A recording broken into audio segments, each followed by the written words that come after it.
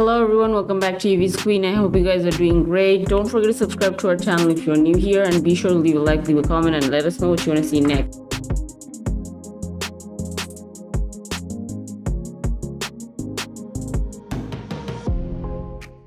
NIO's models are finally close to being able to use higher capacity semi-solid state batteries according to the latest regulatory filings. China's Ministry of Industry and Information Technology on May 9 released a catalog of the latest batch of models that will soon be allowed to be sold in China, as well as hundreds of vehicle companies' filings for vehicle specification changes for public comment. The public can submit feedback between May 10 and May 16.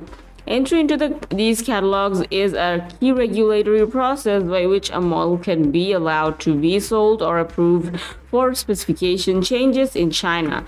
NIO did not file for new models but did file for 3 models with an expansion of the specification information to add semi-solid state batteries to the battery information.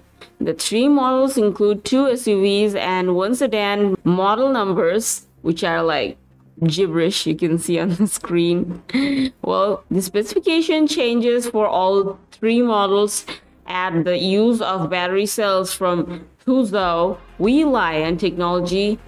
The assembly based on this cell is produced by a subsidiary of NIO in Nanjing. The information does not mention solid-state batteries, but Huzhou WeLion is a wholly owned subsidiary of NIO's semi-solid state battery supplier Beijing WeLion New Energy Technology.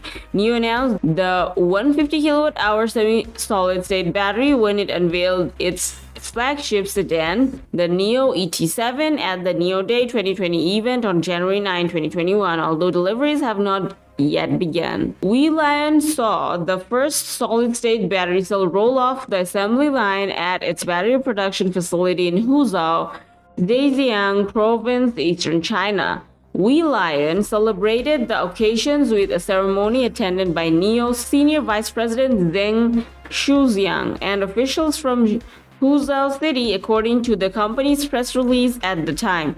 Zheng is the CEO of XPT, NIO's electric drive division, and the director of WeLion. WeLion started construction of its battery base in Huzhou in 2021 and completed construction of the plant and production line after a year, said Tian Qiyu, general manager of the company Huzhou branch at the time. The latest specification change filing shows that the WeLion's batteries, NIO's vehicles will weigh just 20 kilograms more than before. NIO has not updated the information about the battery in recent months. Its co-founder and president Qin Lihong said at a face-to-face event in Jiangsu Province on February 11 that NIO owners will be able to start experiencing the 150 kWh pack during this summer. The pack will initially be available for rent only, with a buyout option available in the future, Qin said at the time. And that is it for today. Thank you for watching the video. Have a great day.